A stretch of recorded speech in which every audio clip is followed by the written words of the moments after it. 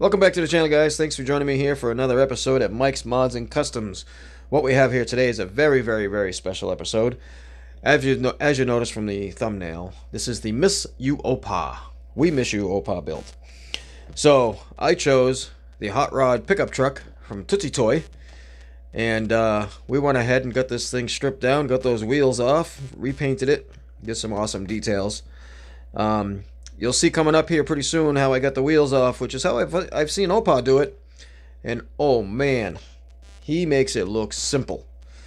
I'm lucky I didn't lose a finger trying to do this. I got the wheels off, couldn't exactly save them. I think I burnt them. But I got the wheels off anyways, the way that Opa shows us how to do it. Without injury. And we ended up doing a wheel swap. So we got that cleaned off. We got to put into the stripper. Cleaned up some casting lines there. And then we went ahead and did some detail work. And if you remember back to any of Opa's videos, he states a lot. It's all about the details. So I tried to focus as much as I could on the details on this thing. So I went ahead and cleaned up some of the casting lines once we got it stripped and cleaned out. Just taking a quick evaluation of what I have here for details to get done. And I had a lot of fun with this one. As we go through this build, if everybody could just please take a moment and keep Opa and his entire family in your thoughts and prayers. He's going to need as much help as he can as he pulls through these health concerning situations that are going on. I don't really know exactly all of the details, but we do all know that we haven't seen Opa on here making any videos in a while, and we miss him for sure. So it'll be nice to get him back. If anything, hopefully these videos will put a little bit of a smile on his face. So I went with a flame paint job scheme. So, first time for me. There's the wheels that I used. I believe those came off of a Matchbox. So I did some hand painting to get my flame look. So I hand brushed white, yellow, orange, and red in a faded format to get that color you see there. And then we went ahead and used these decals for stencils. I put these down over the top of those faded colors that I hand brushed on. And those came from a nail art supplier. So for the ladies in their nail designs, I have a wide variety of many different nail art decals and stencils that I use on these 1/64 scale cars for these paint schemes and details. So there you see I have the stencils on over the hand painted faded colors that I applied. So you should be catching on to what's going on here. So now I'm going to spray and paint over the entire casting, the main body color that we're going to have. And then we go back and take the decals off. But look at that mess. Not so good. Guess what? Back in the stripper it goes. Yep, I screwed that up. So, as we watch this here a little bit, this is round 2. Doing the same thing. So, the mistake I made the first time was I sprayed the paint on too heavy. So, if any of you are thinking about trying to do this, here's my tip for you. Very light coats on the paint. Don't let it sit for too long. And when you peel these stencils off, peel them off nice and slow. So the mistakes I made was I went too heavy with the paint. I think I did one really light coat, but then I did a really heavy coat after that. And then I let it set overnight and dry before I peeled the stencils off. And when I did, all the detail from the flames came off in one big chunk. So round 2, I did the exact same stuff. Put the decals on, and then I sprayed like 3 really light coats of that purple color, and then I only let that set for maybe 15 or 20 minutes.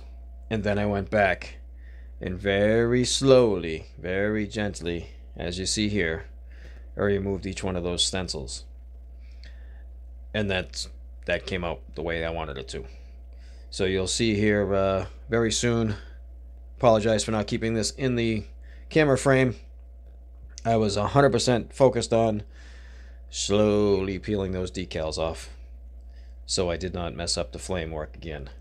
Because now at this point, I have the top of the firewall completely done, and it looks mint.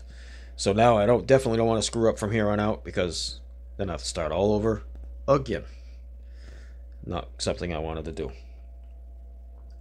So you see there, I got the stencil lifted on the edge.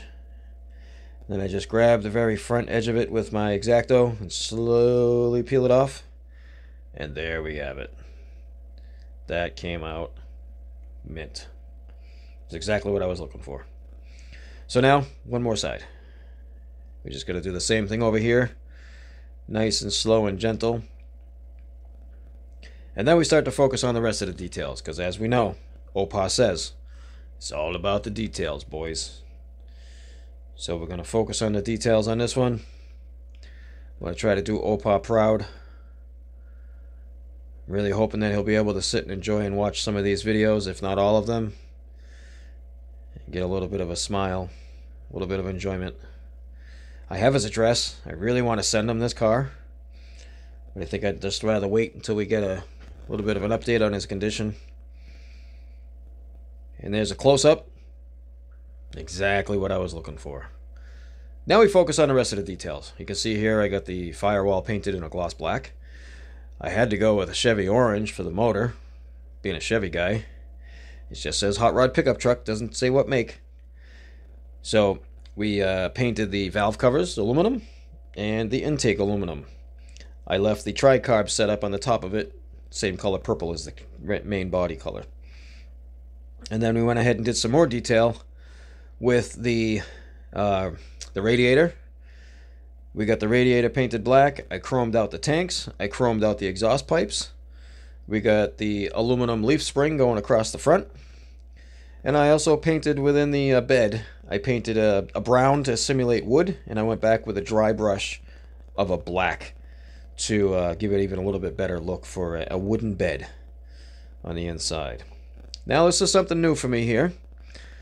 Watching Brendan's videos over there at Live or Diecast, I see that he uses JB Weld to install his axles and his wheel swaps that he does.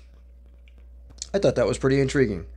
Not quite as, I don't know if it makes sense, not as messy as super glue. I like the idea of the JB Weld, especially on this setup where I have such a wide open area. I can always go back and sand it, file it, and clean it up. So I just put a little daub of JB Weld on the inside of those tabs that hold the axles on these Tootsie Toy cars. So you'll see I take my little pin there and I get it down inside where the axle sits and I just pull it through, and that leaves a little daub of JB Weld right there. So then I take my axle and I press it down into those grooves. It then now sits into the JB Weld, and then I will come back and put some JB Weld over the top of the axle, encasing the axle itself in JB Weld. So the downside to this, I guess, is the dry time. The super glue, we can dry it right away with the baking soda formula and have it be ready to go right away. But I try not to rush these things. So I do this. I let the JB Weld sit overnight and into the next day. So not quite 24 hours, but maybe close to 16 or 18 hours. And then I can file it down, smooth it out, clean it up a little bit, so it looks a little bit more presentable on the underside. And I can see potentially going forward that you could actually create like axle housings and stuff. It could be kind of neat.